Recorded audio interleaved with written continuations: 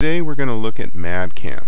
madCAM is a CNC, computerized numerical control program that works within Rhino to generate a tool path that you can send out to a machine tool like a milling machine to make a part.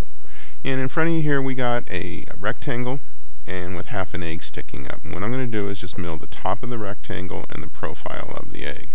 Now the first thing with madCAM is I've rendered on for this viewport is we got to make sure that our mesh settings are correctly. So we go up to Tools, Options, Mesh, pull that up. Alright, now these are the settings that madCAM recommends that we've used. For the sake of the demo and speed, I've already done these for you, but that's it. Alright, we click OK. Now the first thing is we got to tell madCAM where the part is. I've joined the rectangle and the egg together, so the button over here is Select Surfaces for madCAM to act on. We click on the part, hit Enter. Get a green box, and that's going to be the rough material that we first start with. Next thing that we're going to do with madCAM is select our tool. We click on the tool menu. Now what happens is we're actually in effect on the screen going to mill the part as we go through. So this will be the first tool that's going to be used in the toolpath program. So what I want to use is I've already pre-made it. It's a flat end with 200 thousandths diameter. Now with madCAM it comes with some pre-made tools that you can very easily modify or change. This one has a diameter of 20 thousandths. It's a length of 4 inches, but the flutes on the side are only a ½ inch. I've preset the feed for X and Y to 30, and the Z feed to 30, and the spindle speed to 400 thousandths. Stock to leave 0 there. And you can load up other tools, you can save, mix, match. It's very flexible, but this is going to be our first tool, the flat end for roughing. We click OK. Next we pick on madCAM's menu, Roughing. Now we have a bunch of choices here of how it's going to work, and you can modify this. Again, I've set it up, except for the stock to leave. Since this is our roughing pass, I want to leave some material on the part for our finishing path to mill off, passes to mill off. So go through, we're OK. madCAM's going to go to work here and generate the tool path over our geometry. This will take a couple of minutes.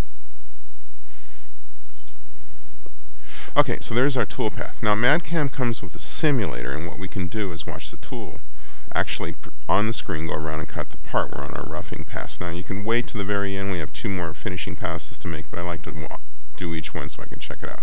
We click on the simulator. There's our rough material in the green. We click Start. The blue radas are in mill. Again, we're in a roughing pass. We're not going to finish up. It'll just do the rough profile. We're leaving some material for our finishing pass. Go through. I like this. Okay, so let's do our finishing pass. As I stated before, you have to choose your tool. So now we got to choose over our finishing. And for finishing, I want to use a 200 thousandths diameter ball in mill. Click on that. Comes up. All the settings have been preset. We've got our feed, X or Z. We're not cutting as much material, so we can go a little bit faster. We click OK, and that'll be the next tool. Alright, now the next pass we're going to make is our Z finishing. I'll click that and get that started. Again, all of our choices, but now we're leaving no material. It's our finish pass. We click OK. And what our Z pass does is this is the plunge. It's going to do all the vertical stuff. And the next finishing pass we're going to do will be our horizontal stuff. Our horizontal pass, getting all the flat surfaces. Okay, so let's look at our Z finishing pass on our simulator. Notice that I haven't refreshed it. If I click the red dot, it would have given us the stock material again, but this way we can see what that pass does. Goes through, getting a little closer here. Alright, now we'll do our planar, which is our flat surface. Same tool, but we choose this guy, planar finishing. Settings are there, and click OK. Alright, so let's take a look at it in the simulator. Go into town. Now, I didn't have a fillet around the edge of the egg and the flat surface, so what you're going to get is half the diameter of the tool there, and it's going to be a little rough. I didn't really make a pass for that. That's pretty close. Let's take a demo. Going across the top. Sweet. Alright, we're done. Alright, the next step in this is now that we've got this geometry on the screen, we need to export it into a file that a CNC machine can understand. And one of the things is, there's a lot of different CNC CNC machines and controllers. And so what we're going to do is run it through what's called a post processor. That's this button.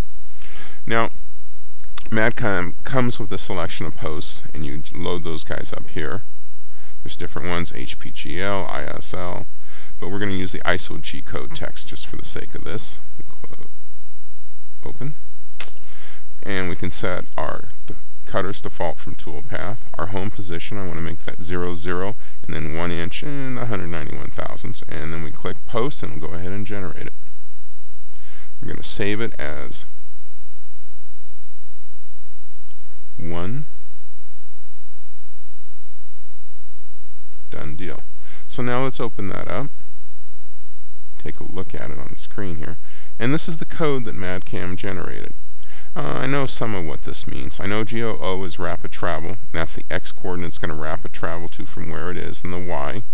And then the Z. GO1 is feed, and then you can see the feed of 30. You also go up a little bit. We can see our first tool, the flat end mill of 200 thousandths diameter. And then after we're hitting into F, the GO1, you notice we go to just different positions. So it goes from each there.